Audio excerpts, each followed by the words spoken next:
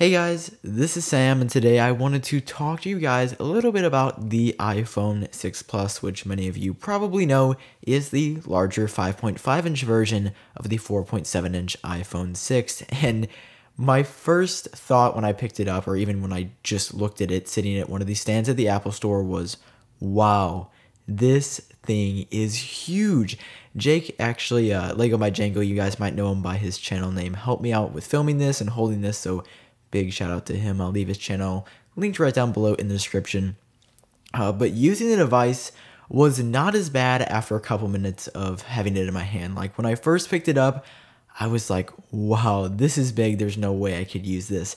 And then I kind of started getting used to the bigger screen size. Of course, 90% of the time I had two hands on the device because simply it is too big to hold with one hand, and reachability is a must use if you have this device, because if you even want a shot at using it that other 10% of the time with only one hand, you can see, I mean, I'm struggling to reach my finger even to like 3/4 or 75% of the way up to the top of the screen because simply it's so massive. And that's not Apple's fault. I mean, it's impossible to make your hand reach up a massive device. I don't know, 5.5 inches still seems like it's just too big for me. However, it's really cool that they have features like landscape mode. I mean, you can see when Jake's holding the phone, he's using it in landscape. It looks really awesome. Settings has that split view that you see on the iPad.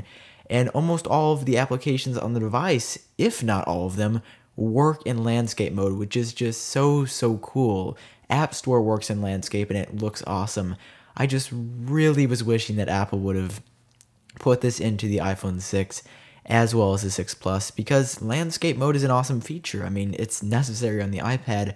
I also think that it's kind of necessary on the iPhone 6, but unless that comes in a future software update, which I very much doubt it will, that's just a feature that will only be found on the iPhone 6 Plus and up, I assume. But overall, guys, the iPhone 6 Plus felt like a really solid device. It felt like a quality Apple phone. It didn't feel like cheesy or cheap or anything like that. I mean, it had that kind of sense of weight equals good value to it. It wasn't heavy, or too heavy, I should say, by any means, but it was heavier than the 6, and I could kind of tell.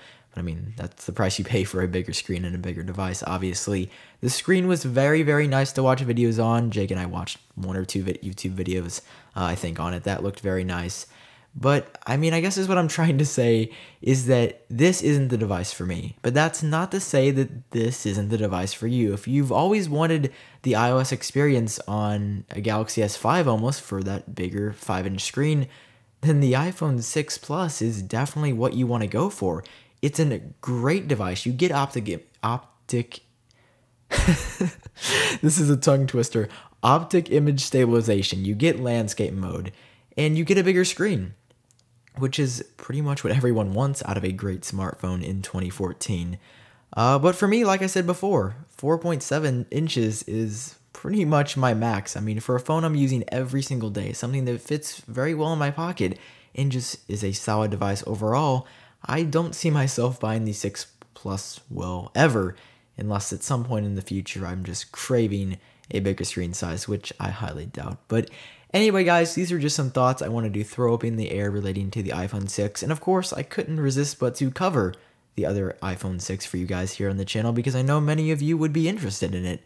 So once again, thank you very much for watching the video. Leave a like down below if you enjoyed it. And of course, subscribe for more iPhone 6 coverage. Thanks again, guys, and I will see you in the next one.